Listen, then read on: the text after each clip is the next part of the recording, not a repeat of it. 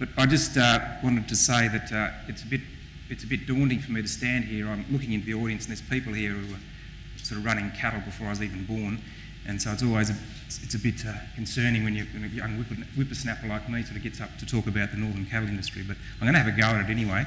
And what I'm going to do is I'm just going to not probably have too many graphs and statistics. We've had some good statistics from Trish, but I'm going to talk about, I guess, our supply chain and our production system and how we integrate with Southeast Asia and how we integrate with the rest of the country.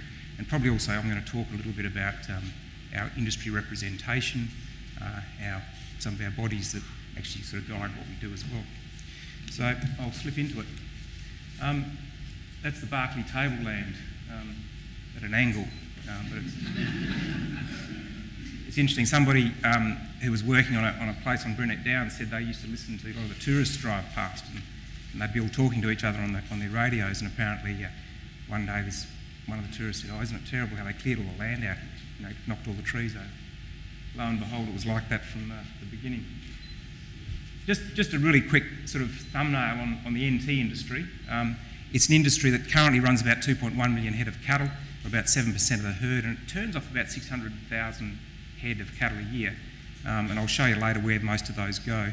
But largely, in general terms, every year about half of them go to live export. And in terms of an industry, it's actually very small from the point of view of how many people are involved, because the property sizes are quite large. Average size is about 3,000 square kilometres. The average herd something like 8,000 head. So as an industry, we're sort of a very small group. It's quite a small family in the Northern Territory. And as a peak body, it's easy to have a fairly consistent view from your membership about where we should go, because we're one commodity. We don't seem to argue too much. Touch wood. And in land area terms, it manages about half of the Northern Territory's land mass, which is about 600,000 square kilometres. Just very quickly about the Northern Territory Cattlemen's Association. It's the peak body for the industry. It holds about 90% of the herd. Its members include the large corporates, some of which have operations outside of the territory in Western Australia and Queensland. Aboriginal, non-Aboriginal pastoral lessees, freehold properties, number of sort of corporations. So we have a very broad, diverse group of members. Down to the family-run operations. We run a structure which has 4 branches, and we have an executive committee which is formed completely voluntarily. People are unpaid. There's not many paid people in the organisation. And we have reps on Cattle Council and National Farmers Federation. And look, if we're into statistics, I know statistics are interesting. We've got 12 staff, and half of those staff are Indigenous. And we run a range of initiatives, including Indigenous employment initiatives across the territory, which engage about 60 young people annually on pastoral properties, mainly with the large corporate operations. And we also engage in activities about developing people-to-people links in Indonesia particularly, which we see as very important. Now on to the detail. If we look at the Northern Territory, the thing we notice is that from a land tenure perspective, this is predominantly the cattle growing regions. This is Aboriginal land, and that mixes around 50-50. And most of the cattle are run in those regions there. And the interesting thing about that is that the production system is pretty simple. Rain, carbon dioxide, sunlight, and meat, and it's a carbon sink. It walks around. But I think a lot of us seem to forget that carbon dioxide is a pretty important driver in the whole system. But that's the production system. It's a pretty simple model. And largely the output from the territory goes south, so we've got a lot of cattle coming out of Central Australia into the eastern states, and live export. Of that 600,000, that's roughly the mix. And at the moment, there are only 4 abattoirs which are only catered to domestic consumption, and they'd probably be lucky to kill 100 head of cattle a week in the territory. And they're located, 3 of those are on sort of Aboriginal land trusts, and one isn't, just out of Alice Springs. So it's a pretty simple formula. It's a mass exodus every year. Everything leaves the territory. It's just a big calf factory.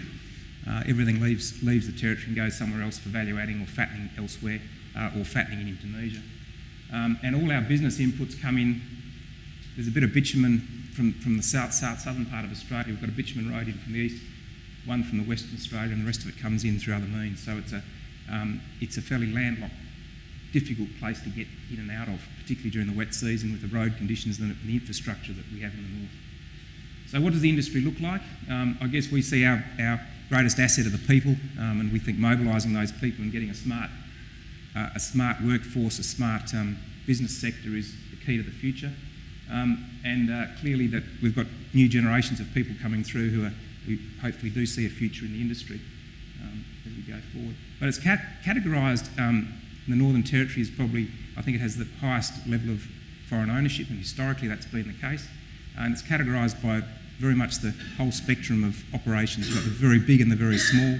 We have a large number of corporate operations in the Northern Territory, which also have their operations elsewhere across Northern Australia. But it's everything from small single people operations, family farms, up to the corporates, and there's still quite a lot of foreign ownership as part of that formula. And it's a country and a landscape that also has its challenges with pests and diseases, or particularly pests, weeds, feral animals, camels, horses, donkeys. Some of the weeds that we have in Northern Australia are creating some pretty major challenges for utilisation of the land. Very important fact, however, is that 99% of the territory is native vegetation. Flew in here yesterday, or the day before yesterday, flew into Canberra. It looked like the top end.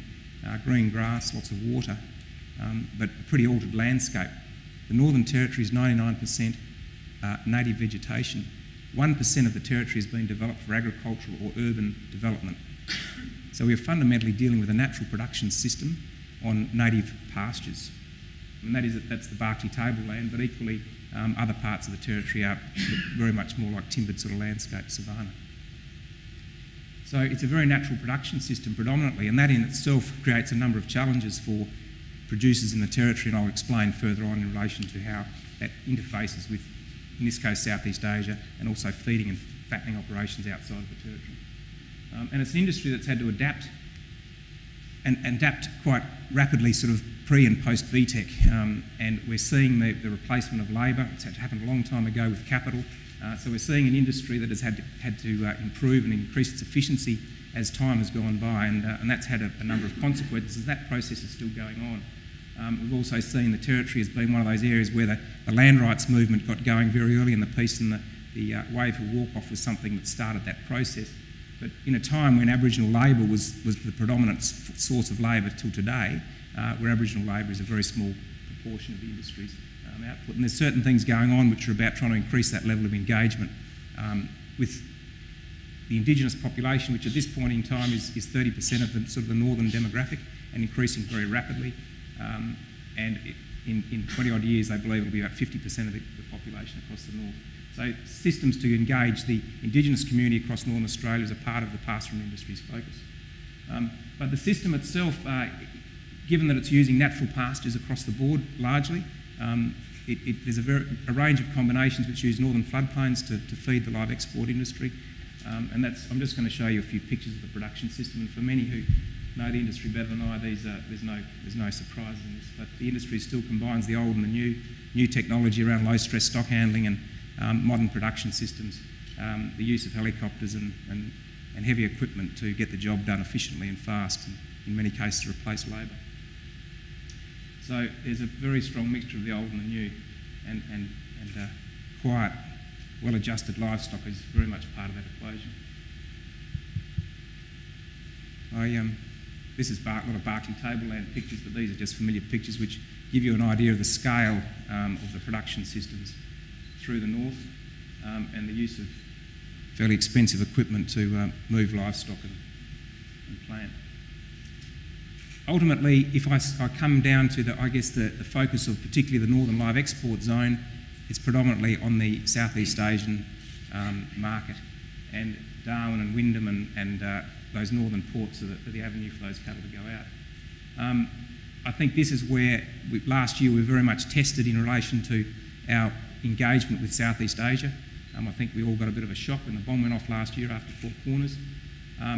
But the fundamental system that the northern part of the territory particularly works on is their capacity to breed cattle cheaply and efficiently, move them to Southeast Asia, in this case Indonesia, where there's cheap feedstuffs, cheap labour, and go through the fattening process. We breed, they feed. It's a beautifully symbiotic sort of a relationship, which is very legitimate. It makes a lot of sense. It adds value at our end, it adds value at the Indonesian end. One of the challenges in Northern Australia at the moment, and it has historically been a challenge, and John may touch on it, Trish also touched on it, is that predominantly to get cattle to a weight that is suitable to be slaughtered generally takes a lot more than 2 years. So you're pushing cattle into the manufacturing grade for beef. And it's a function of genetics, it's a function of land type, nutrition, and also the northern production systems, which are quite challenging to get those weight gains.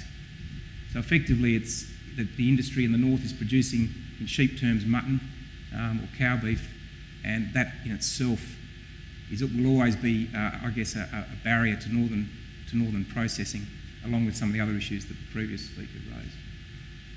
So Indonesia provides that wonderful opportunity for northern cattle to go into the feedlot system. And the transformation of those cattle up in Indonesia is quite outstanding. Cheap feed, high quality feed, cheap labour, and a very efficient feedlot sector really do it well. Indonesia has a population of 240 million. There's no welfare system. There's, I think it's about an 8% unemployment rate, and 20% of people still earn less than $1.20 a day. So the feedlot systems in Indonesia are an integral part of their economic development, employment, income generation, and that's why last year, I think, when the bomb went off, it created not only a ripple effect in Australia, but it created a ripple effect through Indonesia, and it also made people suddenly question issues around food security and that supply of beef.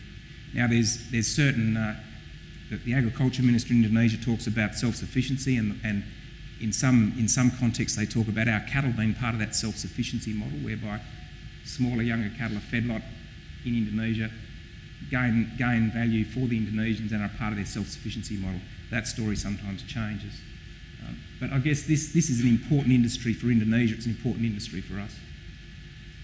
And we also see a certain amount of market differentiation in Indonesia, where you've got not only the wet market systems, but also beef that's going into supermarkets, hotels and restaurants and all the rest of it. But most of that beef would come out of this part of the world at the higher end of the value chain.